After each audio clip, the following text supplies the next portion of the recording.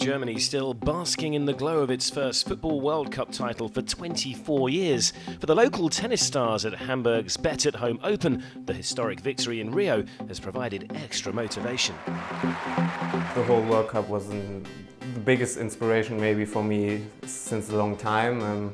The last time we were world champions in 1990, I was 4 years old, so I didn't really realize it at that time.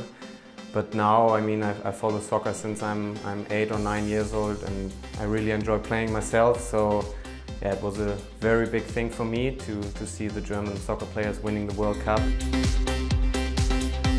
Well, of course it's great. I mean, I gotta say, I'm not the biggest soccer fan, because all of my friends are gonna see this, they're gonna like, Dustin, don't lie. So I'm not the biggest soccer fan, but I mean, when there's an event like that last night, especially, you know, when it's World Cup and Germany's playing, I try to watch. A lot of times, even with friends. Last night was a little bad. We got stuck on the highway coming here, and it was a full block, so we were there for 1.5 hours, tried to take out the laptop and stream it, and a couple other people out of cars came over and started watching too, and then the internet broke down, then it started raining. So at the end of the day, we ended up sitting in the car, listening to it on the radio.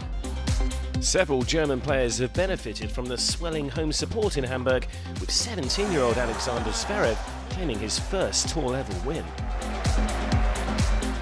Well, soccer is the #1 sport in Germany, definitely, and me as a German, I really enjoyed seeing that the Germans got through and won the World Cup. I mean, I think that's the biggest win in any sport, to win the FIFA World Cup. So I'm really happy that the Germans won the World Cup, and really happy that I won today as well.